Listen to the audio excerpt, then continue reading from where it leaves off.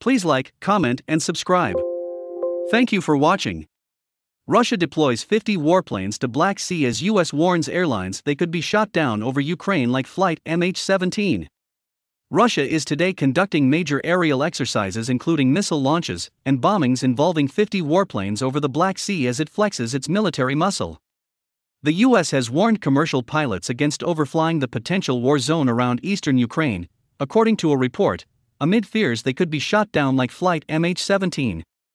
During the last hot conflict in the region, a Malaysia Airlines Boeing 777 flight MH17 was shot out of the sky by pro-Moscow rebels, killing 298 people in July 2014.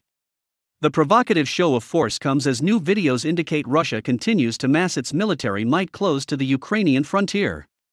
One video showed a detachment of warships moved by the Russian Navy from the Caspian Sea to the Black Sea, the first such switch since Soviet times, according to reports.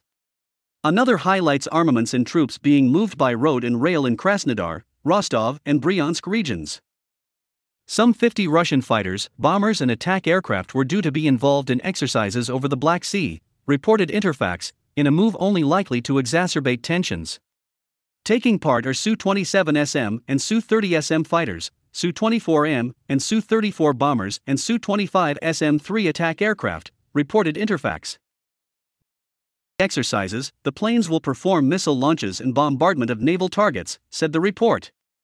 Crews from the Russian Air Force and the Black Sea Fleet would perform tasks to accompany ship strike groups and actions as part of reconnaissance strike complexes while ensuring security in the Black Sea. The war games come amid the greatest period in tension between Russia and Ukraine, with almost 100,000 Russian troops believed to be massed on its borders with its ex-Soviet neighbor. Su-25SM-3 attack aircraft from the Stavropol territory were relocated to airfields in Crimea, annexed by Russia from Ukraine 7 years ago, said Interfax. The Su-25SM-3 squadron from the Crimea has been relocated to the Ashaluk test site in the Astrakhan region. Naval aircraft and helicopters and the Black Sea Fleet are also involved.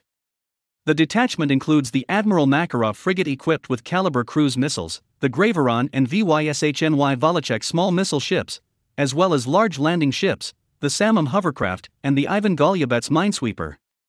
On Tuesday, Russian Defense Minister Sergei Shoigu said Moscow was conducting major exercises in response to threats from NATO.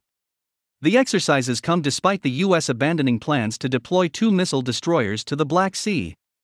In a separate report, Russian state-owned TASS news agency reported that the U.S. Federal Aviation Authority, FAA, had recommended American pilots to show extreme caution when flying above certain regions of Russia and Ukraine. The FAA had issued 2 notices to airmen, NOTAM, said the report.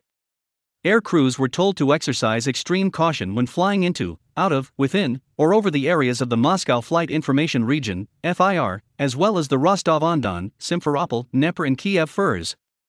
The notices were issued due to potential safety of flight risks associated with escalating regional tensions between Russia and Ukraine.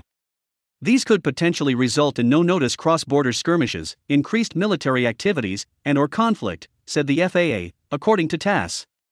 Both notices were issued for all U.S. air carriers and commercial operators.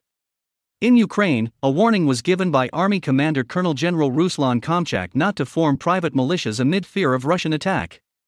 I request representatives of state authorities and local administrations to refrain from instigating the situation and sowing panic sentiments in society, he was quoted as saying. I urge to refrain from shifting the emphasis by creating militarized formations that are not stipulated by law. The Ukrainians fear that formation of unofficial armed bands could be exploited by Russia. If you like this video, hit the notification button for more news. Thank you for watching.